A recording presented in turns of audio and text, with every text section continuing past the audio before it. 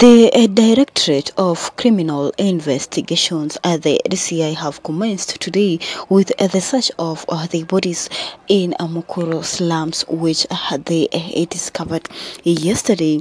And there have been a demonstration of MUKURU people after the discovery, which actually it has left more than 40 people dead because they were pissed off with what they had found in the slums.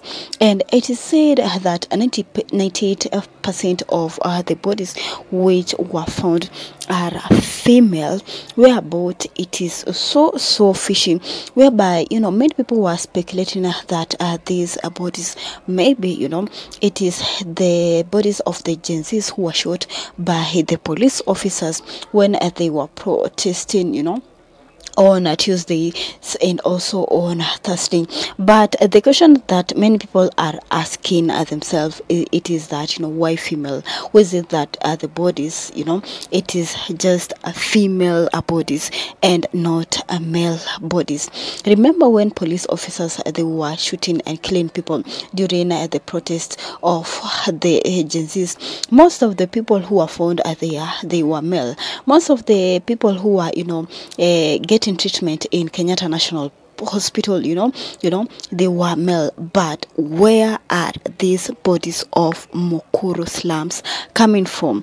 And many people, they are saying that actually it is the Nigerian people or men who were sacrificing these bodies of the Kenyan females, and they should be put accountable for. And others are saying actually these are the bodies that police officers they were shooting during the Gen Z's demonstration. But we shall be taking a look at what netizens had to react about this whole issue. Even you can just drop your comments down below the comment section and let's have a chat.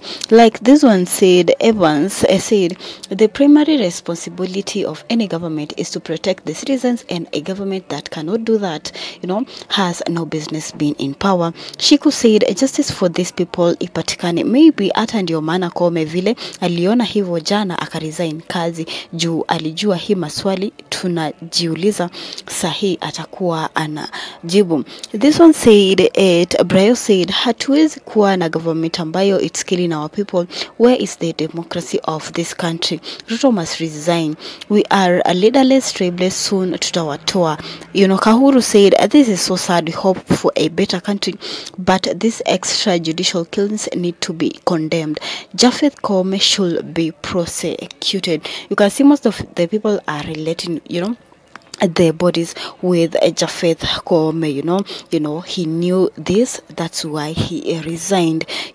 Like this one said, Newton said Koome should be reappointed to answer this MUKURU query questions first. Koome and Bungei must answer questions before resignations or transferred to other offices. Remember, President William Ruto have not talked about this issue of MUKURU slums.